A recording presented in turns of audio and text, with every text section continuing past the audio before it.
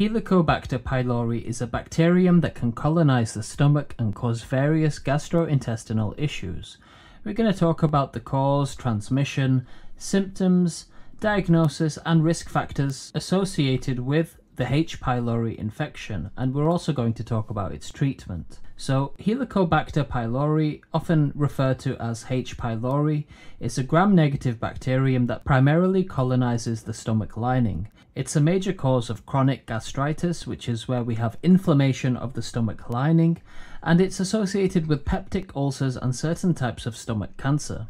The exact mode of transmission is not fully understood, but it's thought to occur through oral or fecal-oral routes. It can spread from person to person, especially in crowded or unsanitary conditions. The symptoms associated with a H. pylori infection: some people may not experience any symptoms at all, but when symptoms do occur, they can include abdominal discomfort, especially in the upper abdomen, nausea and vomiting, bloating and belching, loss of appetite, unintended weight loss, and gastric and duodenal ulcers, which can lead to bleeding and discomfort. To diagnose a H. pylori infection, you can use several methods. So a breath test. This involves ingesting a substance and then breathing into a bag to measure the presence of carbon dioxide, which is produced when H. pylori metabolizes the substance. A stool test is another way to diagnose a H. pylori infection, so a stool sample is analyzed for the presence of H. pylori antigens or DNA. A blood test can be done, so a blood sample is taken and it's tested for the presence of H. pylori antibodies, which indicates past or current infection.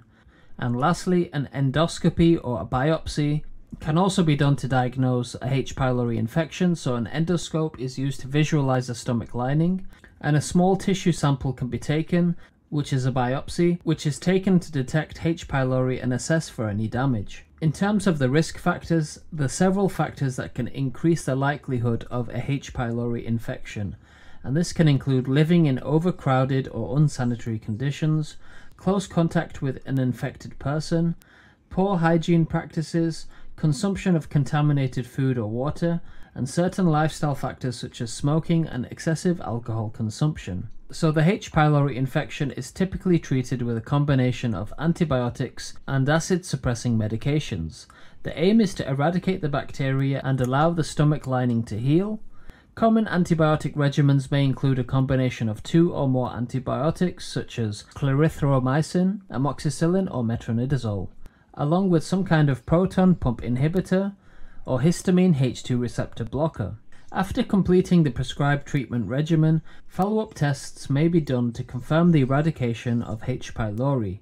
So repeated breath tests, stool tests, biopsies can assess whether the infection has been successfully treated. It's important to complete the full course of antibiotics as prescribed by a healthcare professional to ensure effective eradication. So we've made it to the end of the video. If you've made it all the way to the end, leave a 100 emoji. If you have any questions about the H. pylori infection, leave them in the comment section below. Make sure you like, comment and subscribe, and thank you very much for watching.